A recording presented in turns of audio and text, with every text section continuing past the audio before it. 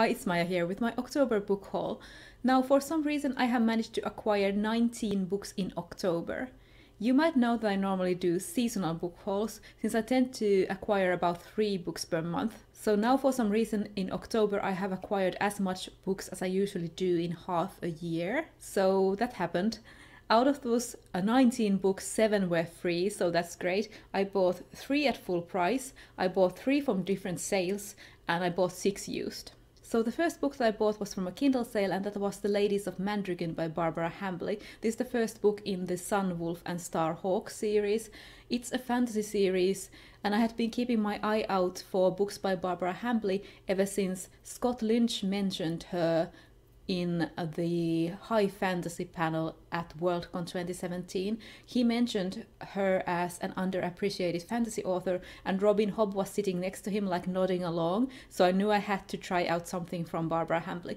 And I found this one from the sale. Like I said, this is the first in a series, and it tells about a mercenary captain who is a man called Sun Wolf, and his first lieutenant, a woman called Star Hawk. And in this one they are hired by the Ladies of Mandragon. Then I was feeling this drive to buy new books, and I gave myself a budget of 20 euros to spend, and the first thing that I bought with that was the comic By Chance or Providence by Becky Cloonan. So this collects Becky Cloonan's award-winning trilogy Wolves, the Mire and Demeter. Those 3 she first self-published herself, and this is a collected edition published by Image. I don't specifically know what this is about, I only know that I love Becky Cloonan's art, but the adjectives at the back are something like beautiful, haunting and mysterious, so it sounds good. And then with the rest of the money I picked up 2 novellas. The first was a Tour.com novella, Martha Wells' All Systems Red, the first book in the Murderbot Diaries. So this is set in a future where all planetary expeditions have to have a security bot with them. And this, I think, is told from the point of view of the security bot who hates humans and calls himself to Murderbot. And just to himself, not out loud. The second ebook novella that I picked up was The Serpent by Claire North. This is quite a mysterious novella, I don't know a lot about it. It has just been recommended to me a lot. And this, I think, is set in 17th century Venice in this mysterious establishment called the Games House. And it is speculative fiction, and that's all I know about it. In case I didn't say, that is the first one in the Games House trilogy of novellas.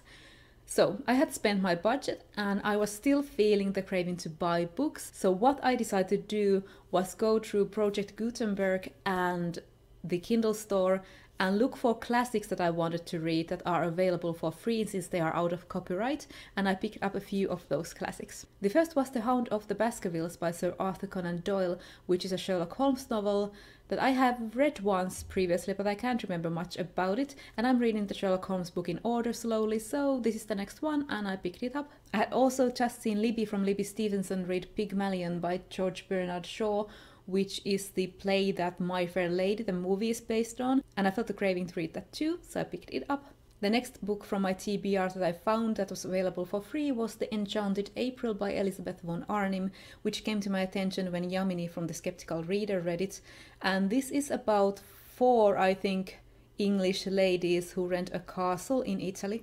And the final classic that I picked up was Queen Margot or Marguerite de Valois by Alexandre Dumas, since I love Dumas and I want to read more of his works. While I was browsing in the Kindle store for those free classics, I also noticed the first book in a fantasy series that was available for free. This is Lindsay Buroker's The Emperor's Edge. It is the first in the Emperor's Edge series. I don't know what this is about at all. I know that I think Elizabeth from Books and Pieces has read Lindsay Buroker's science fiction series, so I wanted to try her out. Let's just quickly go and look at Goodreads.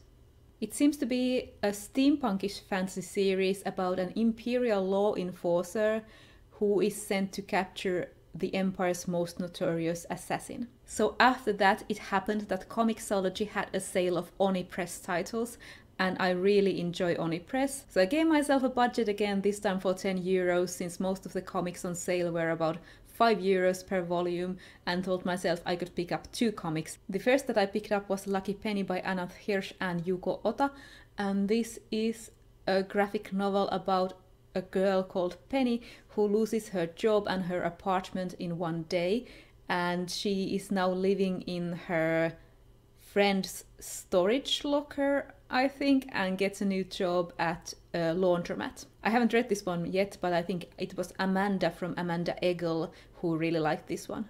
And the second comic that I picked up was Space Battle Lunchtime Volume 1 Lights, Camera, Snaction by Natalie Rees. I have read this one already, and it is about this human pastry chef or baker who gets transported into space, into this intergalactic cooking show competition.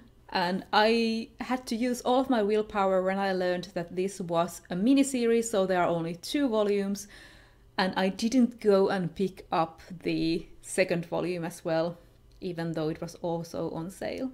But I will pick it up at some point, it was quite fun. My boyfriend had to go and pick up some card sleeves at this role-playing game / comic shop, so while we were there he also picked up for me the second volume of The Girl from the Other Side by Nagabe.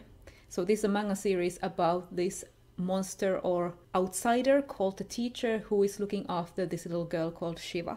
Then I went home to visit my parents and my siblings, and while we were there we went to a charity shop and I picked up Lois McMaster Bujold's Cordelia's Honor, which I was really glad to find there. This was only about €1 and I didn't have coins with me, so I got coins from my sister and my father to buy this, so basically this was for free. So this is part of the Vorkosigan saga. I think this is a good place to start since it tells about the mother of the hero.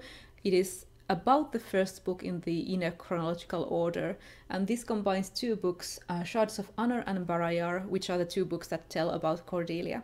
Then finally at the end of the month there was the Helsinki Book Fair, and of course I had to go there. I really enjoyed going through the used book section, so they had one section all for used bookstores and another for publishers and bookstores. So of course I just headed to the used bookstore side first and went and found a used bookstore that had a big shelf of science fiction and fantasy in English, and I picked up 6 paperbacks. These were about €3 each, so they weren't that expensive. The first thing that I found there was Sherry S. Tepper's Beauty. This is her Sleeping Beauty retelling. I think it has a couple of fairy tales that it mixes there. I haven't read anything from Tepper before, but I knew that I wanted to pick this one up since it is a fairy tale retelling and since it is told in a journal. So this is the Journal of Beauty, daughter of the Duke of Westfair, and I love books that are written as journals. My Life in Westfair, St. Richard of Chichester's Day, April, year of our Lord 1347. Then the one mistake that you have to do each time you pick up more than 1 used books is that you pick up a second in a series. I picked up The Signet and the Firebird by Patricia A. McKillip because I was so glad to find a McKillip book, and I am used to most of her books being standalones. She has the Riddlemaster series and 1 or 2 duologies, and this is one of the duologies, and it is the second book. I think our library actually has the first book, so I was lucky there. Third book that I picked up there was Ilmet in Lankmar by Fritz Leiber. This is the first and second of his The Adventures of Fafhrd and the Grey Mouser novels. This has 2 books in them, Swords and Deviltry and Swords Against Death, and I have read the first book already, but I picked this one up to read the second book. This is a Sword and Sorcery series. I also picked up an urban fantasy, Magic Bites by Ilona Andrews, the first in the Kate Daniels series. I don't know much about this one, but I have heard good things. The final speculative fiction book that I picked up was Sunshine by Robin McKinley, which is her vampire book. I don't know more about it than it is about vampires, and also Kelsey from the Fancy Hat Lady recommended this one to me when I didn't like the one other book that I read from McKinley, which was The Blue Sword. I wasn't a big fan of that, but I want to try her vampire stuff and also some of her fairy tale retelling stuff, which I don't have yet. There's like a Neil Gaiman blurb that says this is the unlikely crossroads of Chocolat, Interview with the Vampire, Misery, and the Tale of Beauty and the Beast. Then the final thing in this haul is a mystery book. This is Agatha Christie's Death in the Clouds, which is the next Poirot book that I need to read when I'm reading the Poirot books in order. And my library didn't actually have this one in English, so I was so happy to find this one at the used bookstore. So this pile is all the physical books that I picked up in October. Let me know in the comments if you have read any of these or if you want to read any of them. Let's talk more there. I now have to put this stack down. I will see you in my next video. Bye for now.